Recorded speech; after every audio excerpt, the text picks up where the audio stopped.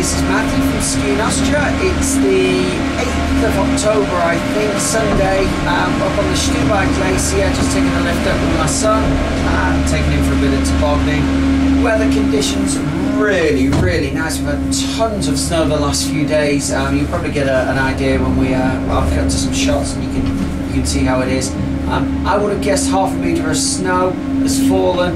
Most of the areas are open now on the Stubai Glacier, down to Icecrad. The run linking to Icecrad isn't open yet, but that should be open in a day or so. And anyone up here is getting blue skies, a little bit of hazy cloud rolling in as well, intermittently. But yeah, you should be able to see behind me fantastic blue skies. Cold, really wonderful skiing.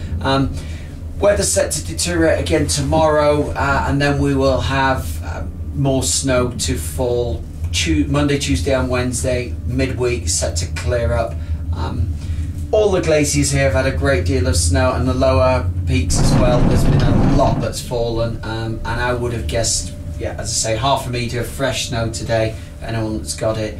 And possibly 30-40 centimetres coming if you follow the forecast for the week. Hope you can get on the snow soon. Austria is very much open for business. Yeah, conditions are excellent.